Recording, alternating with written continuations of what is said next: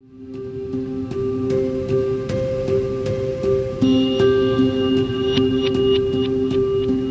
the chalky blue of the Pacific Ocean meets the arid landscapes of Peru, there is a wildlife-rich region that is home to some of the most spectacular seabird colonies on the planet. Looking skyward from a zodiac, I was overwhelmed by the airborne highways that surrounded me.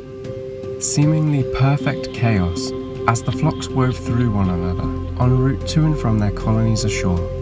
When we landed on the coastal island of Lobos de Tierra, we were greeted by the inquisitive stare of the Blue-footed Booby, a name given to them by the Spanish conquistadors, bobo meaning foolish and clown-like, a fitting name for these large-footed, awkward and unsuspecting birds.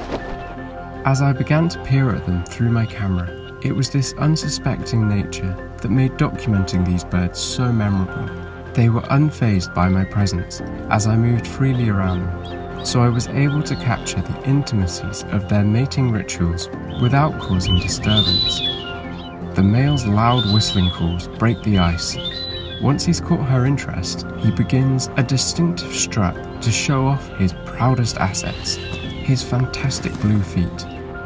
The healthier he is, the bluer his feet will be, so they're a good sign that he'll be a capable fisher to provide for their potential brood. He finishes his routine with a dance, continuing to whistle while pointing his beak, tail and wingtips elegantly into the sky, exaggerating the features of his beautiful body and proving that he is the bird for her.